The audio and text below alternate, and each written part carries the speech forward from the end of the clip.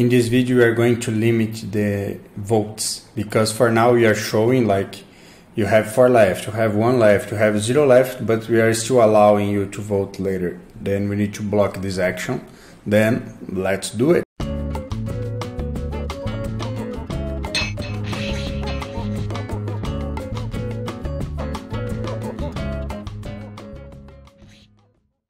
Okay, now I'm going to let me comment this first.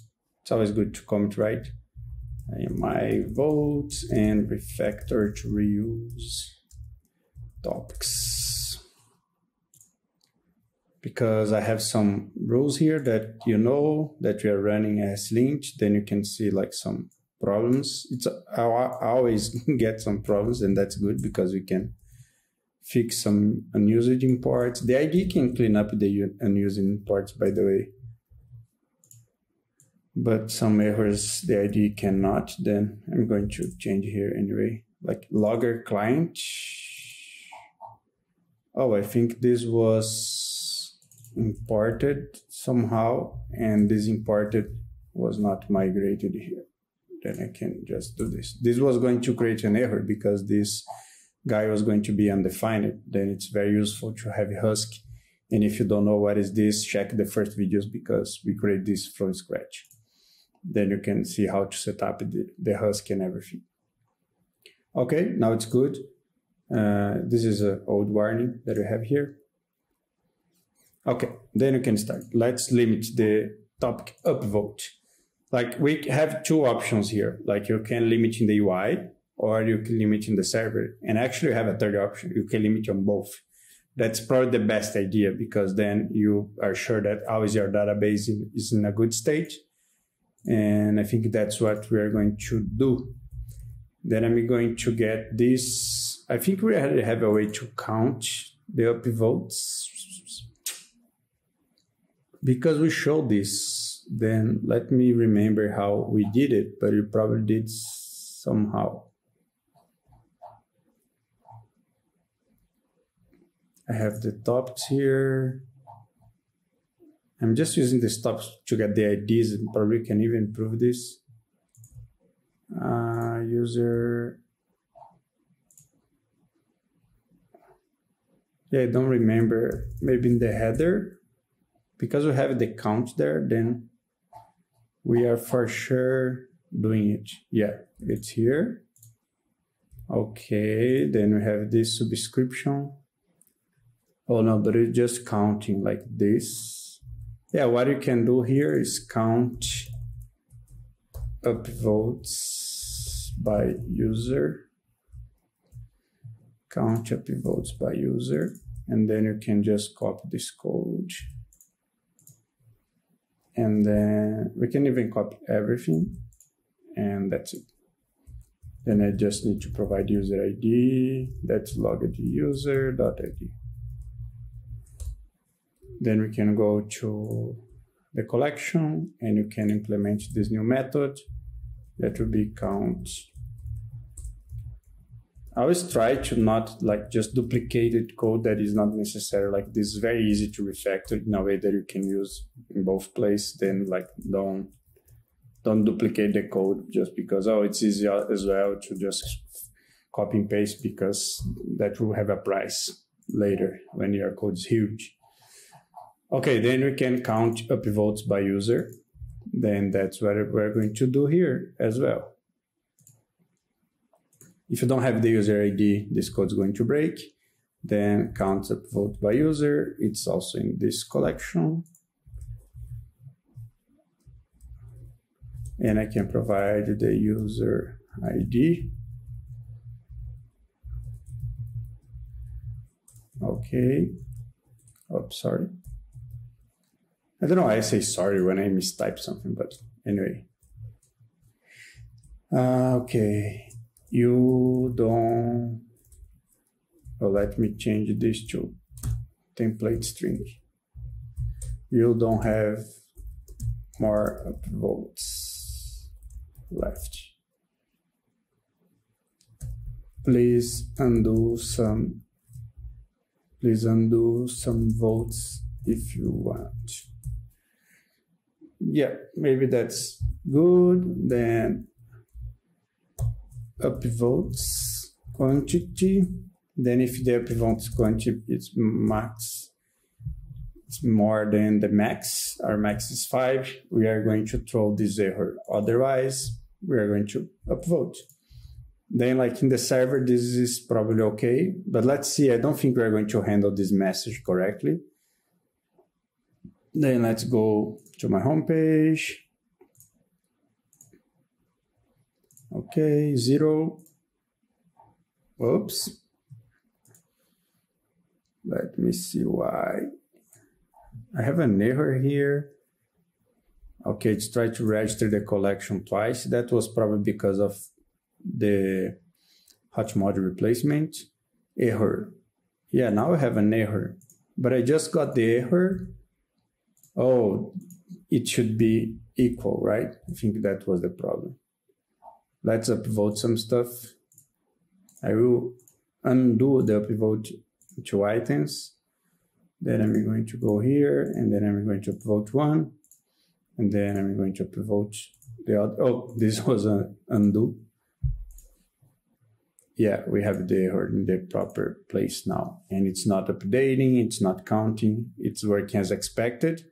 But I just got this error. I would like to have this nice message here. Okay. I don't remember if I'm throwing any error that I'm expecting the result. But usually what I do, I try to have a better like API, like a reason here. Let's see. Because I would like to identify the errors that I want to show to the user and the ones that I don't want to show to the user. Like the message, this is the error, or maybe I should have this as the error should be expected error. I think this is what I do usually, because then I can have like something like this, expected error. Because I know this error is expected, then I can show as a message for the user, because I know this message is going to be friendly. But let's see. Otherwise, I can just show like invalid field in the database, and the user say, okay, but what I can do now? Okay, let's see. Yeah, you have expected error as the error object, and then you have the message, and you have the reason. Then what I'm going to do, this is a method call. Then we can even try to create some like generic way where we have this method call. The problem with this method call is that I don't have a nice way to provide more arguments here. But I'm always just getting one object. Can you see? Always just one object. Then I'm going to change this API. Then the arg is going to be one object, always. And maybe, how many I have? Maybe I need to change this API completely to have a name. No, let's try this first. Okay, this is going to be an arg, and then I don't need to do this, because this is going to be an arg all the time. And here I'm going to provide options. And in this case, my option will be show alert. I'm trying, maybe you should have a use. That would be a nice idea. Maybe you could have a use export const use method, and then this using method would return a method call, but the method call would be with a name and the arg and more options, and then I could call this as name arg options. Why am I doing this? I'm doing this because I want to be able, I'm going to return this. I want to be able to have another hook here that is probably use the alert. And then because I have a React context in this case, then the use the alert is going to, I don't remember how I use the alert, but I know I'm using somewhere where I'm using the alert. Because I know I I do this when you try to upvote. Then let's see the topic. I'm using the alert here, but I don't remember how. Yeah, here, open alert. Then this is the way that I'm using it. Okay, open alert, and then I can provide this as an option for my, I can get any option that you provide to me plus open alert, and then I'm going to have open alert here. And if you have an error, I don't need to have this else, I can just have this return, and I can see if the error equal expected error, then I can show open alert error.reason or oops, something wrong. Yeah, let's see.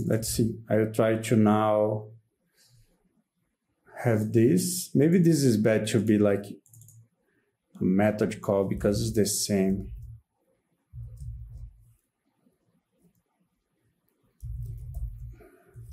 Call, yeah, I don't like to use the same name for different things, but anyway, let me see if this is going to work. Then I have my upvote action. What is it? Yeah, here. Then I have my upvote action.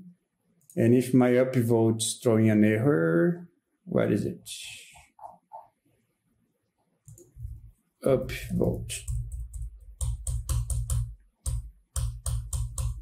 It's somewhere here, right? Yeah, upvote. Yeah, if this is going to throw an error, I'm not going to use this method call anymore. Yeah, I need to have a different name for this. Let me call this method. It's just a very bad name. It's just because I want to test the concept first, but that's the idea. I'm going to have this smart method call, use method. And then the smart method call, it's different. I need to provide a name. Later I can replace all the users. If this is a better idea, I can provide the arc. And in this case, I don't want to provide any option. But my smart method call is always handling errors for me automatically. That's the goal. Let's see.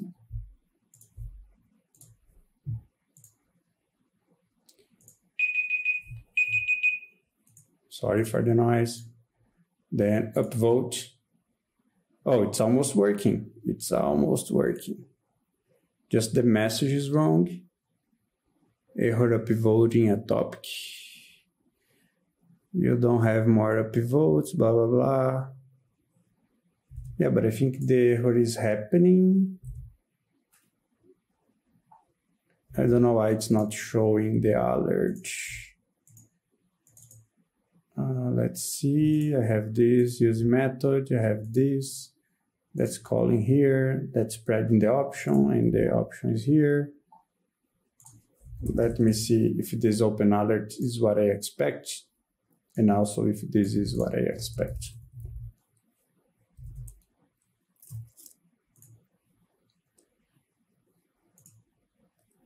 Let me refresh to be sure we have new code here. Open alert, yes. Error.reason, yes. Oh, but open alert, maybe I'm calling it incorrectly. I think I need to provide, yeah, I need to provide the message property. Yeah, we are almost there, almost there. We could block the button as well, but maybe this is nice. Yeah, you don't have more upvotes. Yep. And if this error is an expected error, maybe I don't know if I should resolve or leave the error. I think I'm going to leave as an error for now. But it's weird because I'm logging as an error, but it's not really an error. But you can decide what to do with this error handling later. But at least now the user can understand, okay, I can't. Yeah, I think that was our goal for this video. Then let me just double check it's working. And this is just like a nice idea for you to like refactor your code, providing more ability for your code like this. Okay, then I can just have, I'm not using these options for now. Maybe I should just simplify this a little bit, and I can just simplify this as well. Because I'm not providing any options here, then it's useless. But I could provide later. But here I'm still keeping this because this is also exposed as a different API. Yep, it's still working. Okay, let's commit this. Limit upvotes to 5. As always, it's good to watch here because we are going to have errors for sure. Oh, I just cleaned up too fast. Let me, or too slow, right? Because the errors were here already. Okay, I have some problems here. Line 2, yeah, not using this. Unexpected console, of course. That's it, guys. I'm going to deploy this code as I always do. Then you can start upvoting. Upvoting, we already have this control. And I am going to use this upvote to start recording finally the topics and the videos that you want, okay? Then see you in the next video. Bye.